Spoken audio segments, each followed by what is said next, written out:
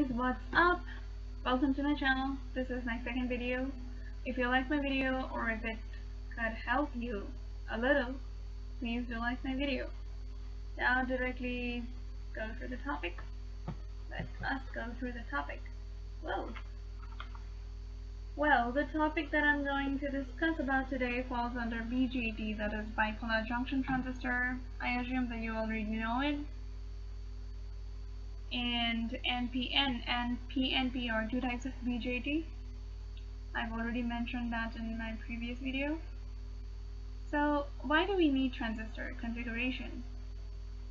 Let me tell you, it is because BJT has three terminals, that is emitter, base and collector. But we need four terminals in a transistor to be connected in a circuit. That means we already have three, emitter, base and collector, but one more is required, and that is made by making either common base or common emitter or common collector with either of the terminals.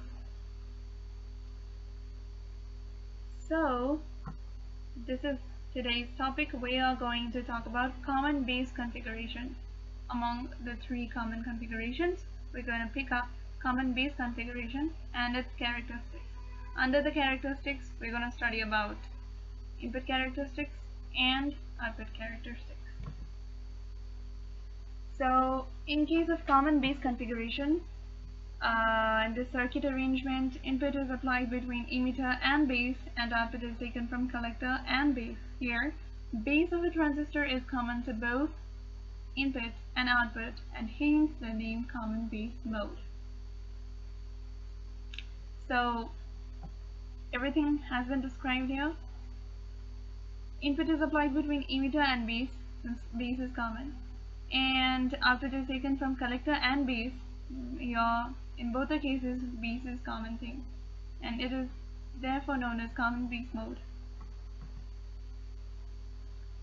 So here are the characteristics of common base configuration, but before jumping directly into the common base configuration and its characteristics, let us know how we study the characteristics.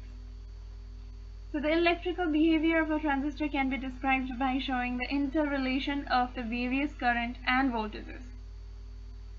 So it can be input voltage or input current or output voltage or output current, but the behavior can be described by showing the interrelationship between them. And these relationships are actually plotted in graph. There they are actually plotted, and graphical representation is shown in there, and the curves that we obtain, that is what is actually studied in order to study the characteristics, in order to figure out what characteristics do they show. So that is it. So here we have the circuit diagram, which helps us to study the input and output characteristics curve for common base configuration. I'll come back to this diagram later on, but for now, let's move forward. Here are the input characteristics. So it is a curve between emitter current and emitter base voltage VBE at constant collector base voltage. Now let us remember that the parameter that is kept constant is VCB, that is collector base voltage, which is from the output side. So let me make you clear about the input side and the output side. Let's get back to the circuit diagram.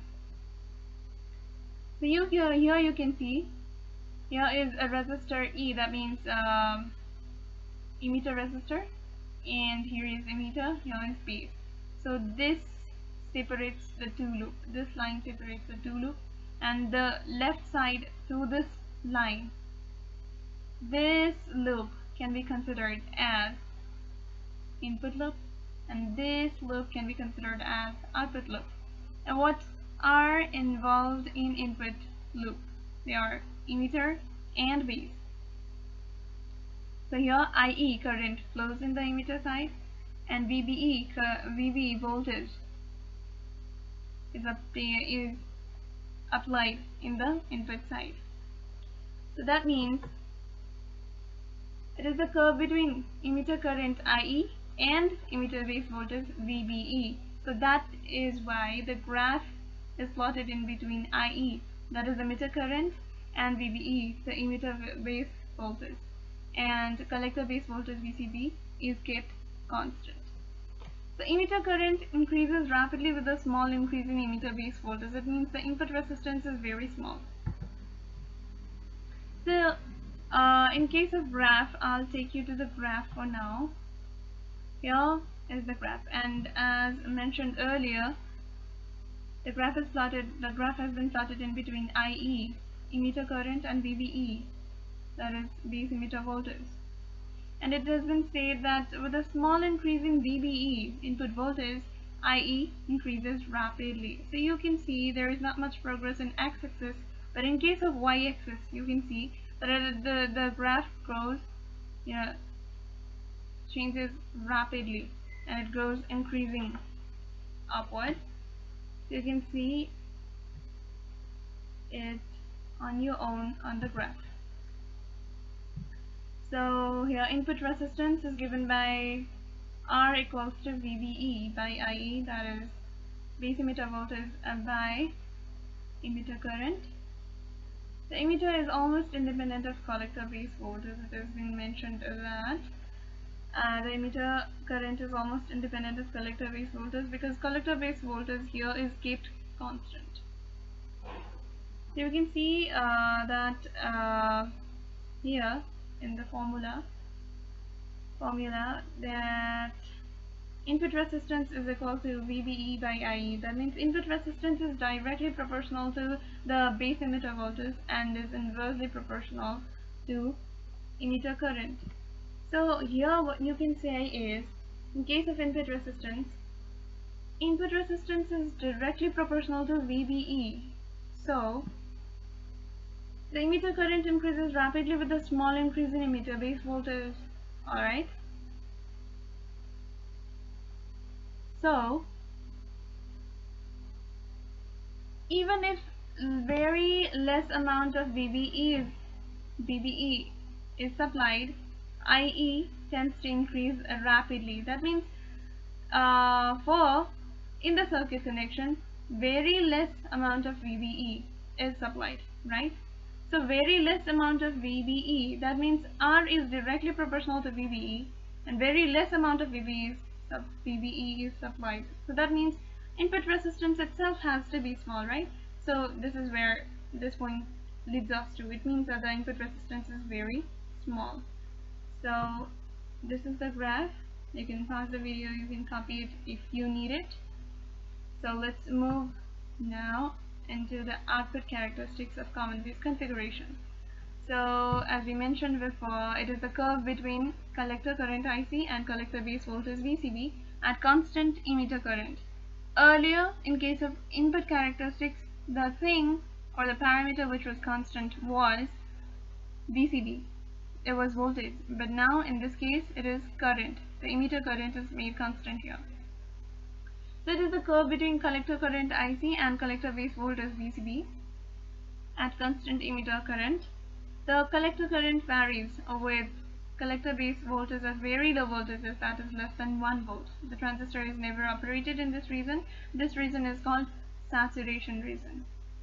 So here what is written is the collector current varies with collector base voltage at very low voltages, that is less than 1. So let me show you the graph here, and what has been mentioned over here is the IC collector current varies with VCB, collector base voltage, where in case of very low VCB. So that means let us assume that this line here is 1 volt, and there is something there are numbers which are less than 1 volt to the left of 1 volt, and to the right the numbers are increasing, right? So in case of numbers or data which are less than 1 volt, you can see their IC varies to a little extent. So that point meant this. So after 1 volt, when the data increases more than when the data you obtain is more than 1 volt, you can see that there's a straight line being shown. Here you can see there are straight horizontal lines in the curve. So how much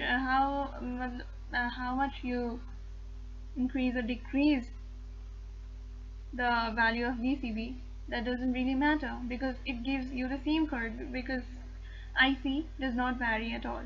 So that is what that point meant. We go back in there, and when the value of VCB is raised above 1 volt, the collector current becomes constant, which is indicated by straight horizontal lines or curves. I've already shown you. A very large change in VCB only can change in collector current. So if the VCB is made very large, then only you can see the change in IC. So you can notice it through the graph itself. The output resistance is the ratio of change in collector base voltage to collector current at constant emitter current. You know it already, right? So a very large change in VCB only can change in collector current. I have to, kind of make it clear to you guys. Wait for a while, and we're here. So I have got this formula, R out.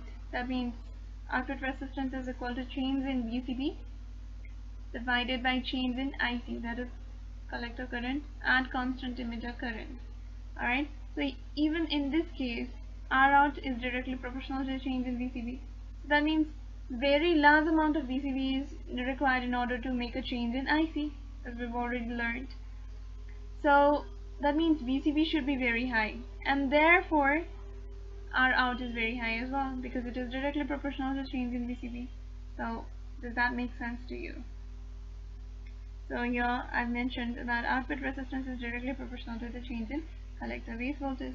So VCB should be very large in order to change IC, and therefore R out should be very large as well. That is it. So thank you so much guys for watching my video. I just feel as if this video will come into use for you. Watching and giving time to this video is going to be fruitful for you. If it is so, then please do like the video, share the video, subscribe, and hit the bell icon. Now this is specially for you guys. Thank you so much guys for watching the video. Goodbye. See you in the next video.